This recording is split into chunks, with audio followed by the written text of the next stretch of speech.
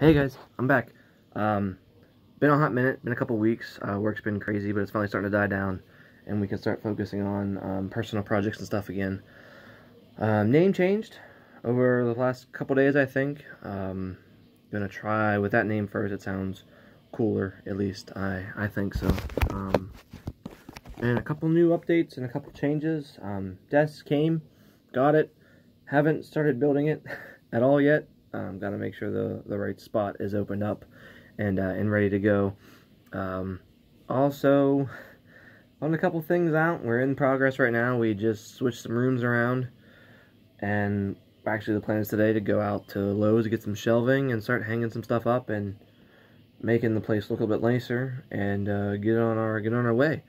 But as far as the updates go, right now this room is going to look a little bit differently than it did when I showed it off in the first video. Big change is the bed and all of our crap shoved into a corner. So this is now going to be the guest room. We had it in the other room. I'm in the process of moving everything around now.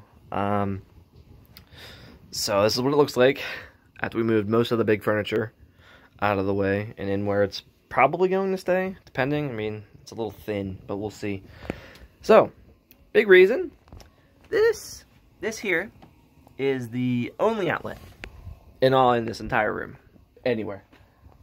Streaming with PCs and consoles and whatever else, that's not going to work. So rather than get an electrician in here, spend a hell of a lot of money just to get that rewired, we decided to move. But just move rooms. As I said, this is also still a work in progress. There's the desk in a location, might move, might not. Still have to get the beanbag out of here so we can start moving more stuff. Got the retro play area in here, obviously not set up either. And today, I think over here is where we're hanging the shelves. Take out this bar and to get some amiibos and pop figures up. But yeah, we're gonna try and be ready to go when it comes to, like, shockingly enough, the Animal Crossing launch. We'd love to get to be that our first game, start fresh, be able to play together, and go back and forth from there. I'm probably going to mainly focus on streaming on Twitch to start with, because I don't believe the channel has a huge following. But yeah, that's what's new.